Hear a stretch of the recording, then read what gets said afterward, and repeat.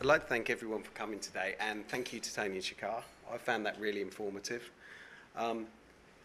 Now, when you're embarking on your ERP journey, one of the key things we all understand here, that ERP is the lifeblood of what we do.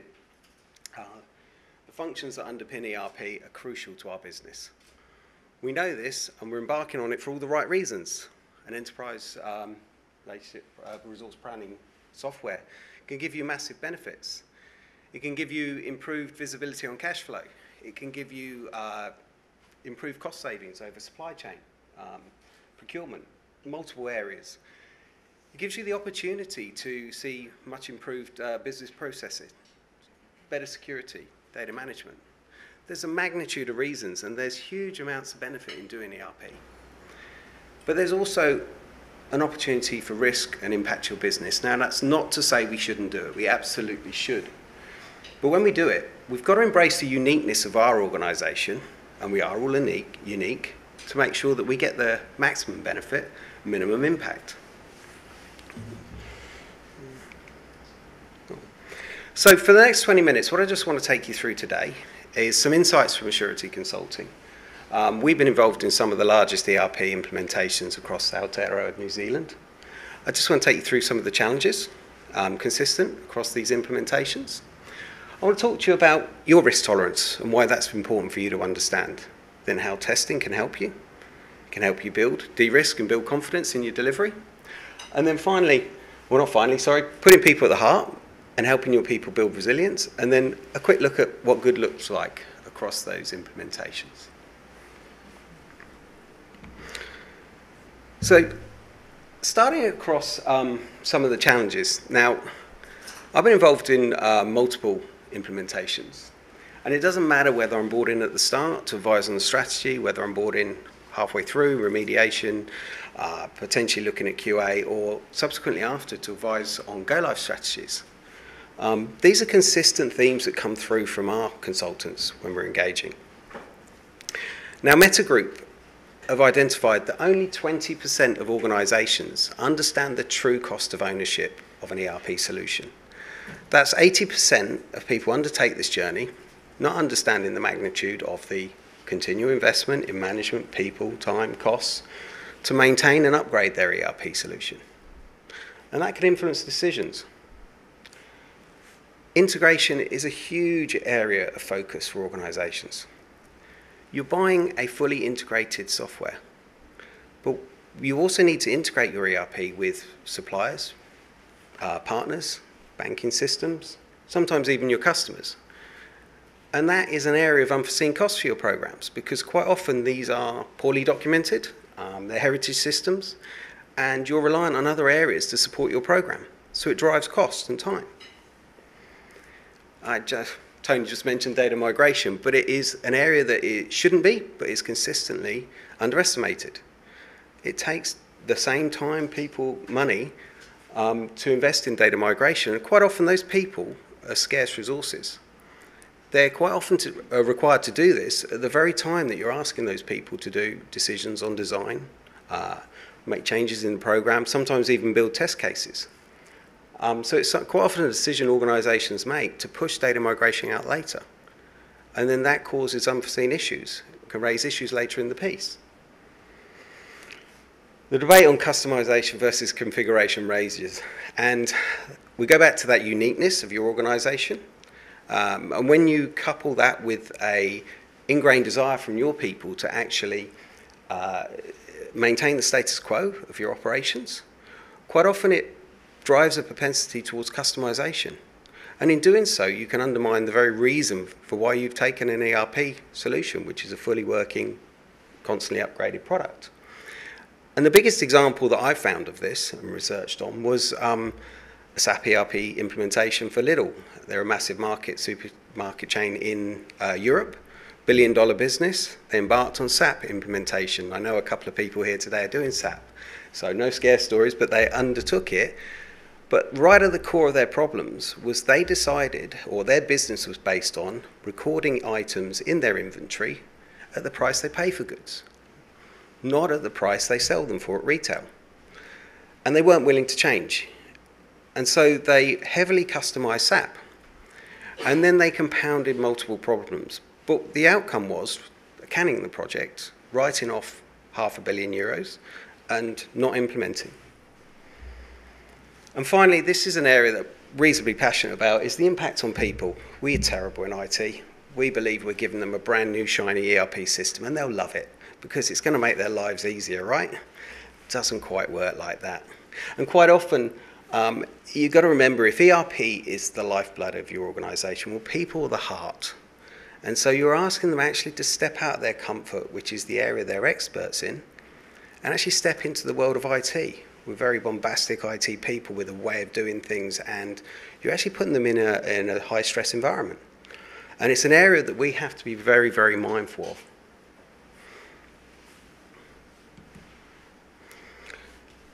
Sorry, gone the wrong way, apologies. I told you, Cass, I shouldn't be allowed with technology. So, yeah. So what can we do about it? Well, one of the key things I'll say to you is testing can help. But testing is like an insurance policy, okay? It's an insurance policy. Okay, how much insurance is enough? Well, that's actually up to you, and it's dependent on a number of factors. Now, when I've engaged across ERP, I quite often come across personas in testing, and you get different types of insurance salesmen. And the first one you'll get is not that common, which is a sensationalist. You've got to test everything. You've got to test this working product, test everything, or the world caves in.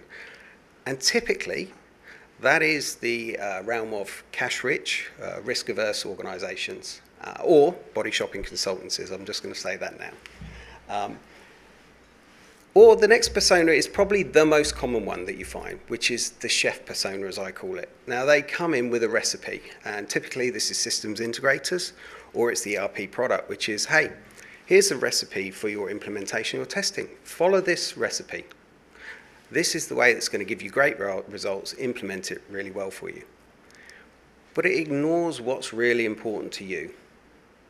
And quite often, organisations, when faced with that, they're taking advice, it's large-scale change, they'll actually look to contract out their risk. They'll place contract clauses to try and mitigate that risk. Well, you can't contract out your risk. You're just trying to offset it with some financial, but it doesn't help you. As finally, there's the good insurance salesman, as I'd say, the one who sits down, who helps you understand what your tolerance for risk is, what's important to you. It helps you design your risk tolerance. And at Assurity, we do that through risk thinking workshops. We understand what's important to you, and that's really important, because once you understand your tolerance for risk, you can actually start to make it widely accepted by the organisation. You can start to build a picture of what's important to you, both on an organisation, people, customer, functional level. And then you can start to build a picture of your risk tolerance and make decisions about where you want to invest your mitigation in. And it's really quite simple. You find out what matters, and then you test what matters. Understand your risk profile. So now you've understood your risk, it all gets easy, right? Very easy. So once you've understood your risk, then you can start to look at how you're going to strategy. How are you going to build a test strategy to implement and mitigate that risk? Now, a strategy is just a set of plans and actions to achieve a long-term goal. But you own that strategy, that vision of the long-term goal. And that's not your SI, that's not your ERP product provider, it's not your testing partner. It's actually, you own it, they contribute. And we're very passionate about co-designing that with you, because it's actually about understanding and placing your people at the heart of what you do. And this is where testing can help you mitigate some of those people challenges, because we can start to place people at the heart of what you're doing. We start to build a picture of what's important to you. Now, early in my career, I was actually told to read a book called Getting to Yes.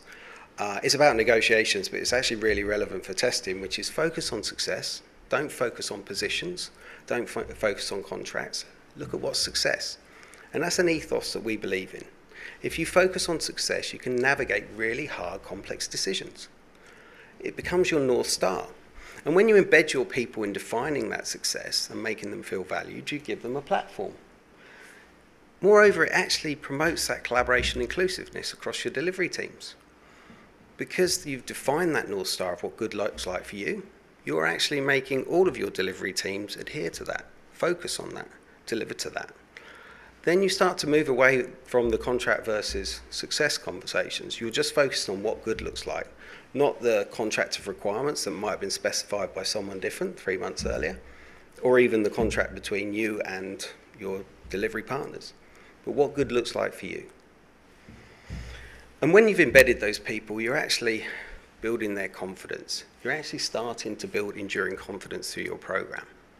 And it makes them feel valued, and it places them at the heart of what you do.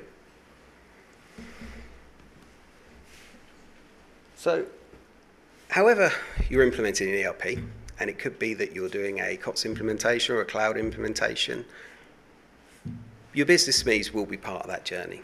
Whether it's exclusive business SME testing or part of a wider test strategy, they will be part of it. And it's really important that we're mindful of the impact to them. I went on this journey at scale with the inland revenue with over 200 of them. But actually, it's twice as important when you're small and medium organisations, because quite often you're pulling those people from the front line. You're pulling them from doing their day jobs as well as doing the testing or advising on the programme. So it's really important you're mindful of what you do and how you set them up for success. And in Inland Revenue, we had a COTS provider, American company, exclusive business testers, and it was exactly how I explained earlier. You're pulling them a fish out of water, saying be a professional, and they just didn't know how to plan testing, scope testing, execute on testing, articulate defects and risks, and it made them very unhappy. It actually drove stress into their jobs, and we were asked to put a wrap around them. And it's very much tailored to your organisation when you do this, which is what's appropriate for you. For Inland Revenue, it was mind maps, test on plans on page, finding the right approach to make them feel empowered. And you're investing in those people. You're making them realise that you want to invest in them, and it's important for you that they're a success. And you're allowing them to bring their expertise to the forefront. You're giving them the tools for success. They understand what's in it for them, and that's really important. Because by investing in your people, they become part of the journey. They become empowered. And most importantly, it actually made them self-sufficient in testing. And that was really important for us as an organisation to leave our customers in a better place. Our clients could then decide in the future, do they want to continue with exclusive business SME testing? Because they have that option, or do they want to partner with someone to provide a service, or do they want to take another option? But they're self-sufficient, they're in control of their destiny. So automation is an interesting one. I'm going to make this statement now, it's not for everyone. Automation, if you ask someone at Assurity about automation, I would hope the first answer will be, what is it part of a wider IT strategy? Because it must be. Okay, automation to be a success needs to be part of a wider IT strategy, clear goals, as Tony mentioned, which is we know what we want to get from this and we know what we're going to achieve. Really, really important. And quite often, and it is a genuine, I'm going to say this now, genuine coincidence, but I'm advising on 3 programs at the moment. One, Ministry of Housing and Urban Development has decided to embrace automation from the outset. Another one has said, we really, really want to do this, but we actually can't at this time. We can't afford the time, people and investment to do this right now, but we're going to revisit that decision. And another has just simply said it's not for us, it's not part of our strategy longer term, we're going to take the pain going forwards. And that's, I'm okay with that. It's appropriate for each one of those organisations, and we've ensured they've made that with their eyes wide open, they understand. Quite often, people just play the return on investment game, which is you compare the time to manually execute testing versus the time to build and then subsequently execute automation over time. And where's the payback? Well, I can tell you now, typically that's 2 to 3 years, and that depends on a number of factors, but how much do you apply a rating of cost to your people, the opportunity costs of not being able to do their day jobs. So there's a number of areas that you look at on return investment, but we also advocate taking a lens of what value in trust in change. So automation gives you trust in change, and it allows you to remove management overheads. Okay? It allows you to take out a lot of looking at quality gates, etc., because you can accept things really quickly. You're focusing on embracing or encouraging your development teams to make fast incremental changes and move to production. Amazon actually release thousands of times a day to production, and they do it because they have a high trust environment, high trust in their automation, and their development teams are able to do that because they've automated processes and tests to make sure that they're respecting the business outcomes in production. The Inland Revenue undertook an ERP, Oracle Cloud implementation, and they asked us to advise on the strategy for them, and they had clear goals. They were very clear in what they wanted to achieve. We want to take every single patch in production. We want to maintain a low-risk upgrade path, but we don't want the cost of manually testing. And it was a key goal, and that was the remit for us. Help us design an automation strategy. Now, we're very passionate about building right-fit automation. Automation that is focused on not testing the product you have, testing outcomes in it, but we tend to focus on automation at the border for a couple of reasons. It's the point of least change, the contract between you and your system, and you can verify data upstream and downstream. ERP is a tested product that's delivered to you, but whether or not it works in your environment is the challenge you need to get to. So investing on automation in the border enables you to focus on, does that new patch release work upstream, downstream? It's an area that gives us the highest amount of return, and it's also the point of least change, so you have a lower remediation cost in the future. But as I say, it's not for everyone, and it's something that you really must make a measured attempt to understand and the value when you do it. So, success, again, it's a little like the uniqueness of your organisation. Everyone measures success differently, and a lot of ERP implementations that I've been involved in have focused on delivery to time and budget to get it live. Well, success is often measured so much more than this, and these are some of the key feedback and characteristics that we have for people or organisations where we've done retros and been involved. First off, they place people at the heart. Their voice, the people have been important from the outset. They've valued and they've set their people up for success. Moreover, they've created a culture of placing importance on people, encouraging them to raise issues. And in doing so, it was really interesting to see that quite often the feedback we find is that not only did they feel empowered to raise issues, but they innovated on solutions for them. So they felt empowered to make decisions. And following on to that was that they understood the cost to serve. So decisions that were made in project life were made for the total lifespan of ERP. And that's whether it was integration, investment in people, processes, automation. It was made with an all-of-life lens. They embraced integration early. They focused on how could they de-risk their delivery by, in some cases, stubs, some cases taking a vanilla version of the product, but taking integration off the critical path.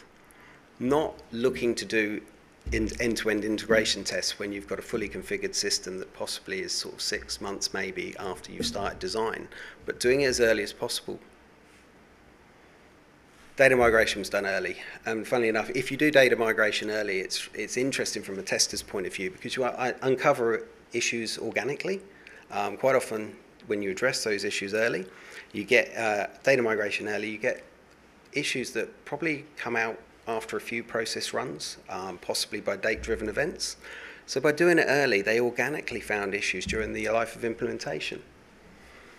And finally, it was pretty much a stoic focus on configuration over customization to make sure they realized the benefits of their ERP implementation, to make sure that they minimized their risk in production and lowered the cost to serve it. So it's a bit of a whistle-stop tour through. I only had 20 minutes. Sorry, Cass, I've probably gone over. But if I could ask you to take one thing away from this, it's actually just embrace the uniqueness of your organisation when you're on this journey, no matter where you are. Because if you embrace that uniqueness and you understand what's important to you, then you can make informed decisions about keeping the cost to serve low. Cool. Thank you, everyone.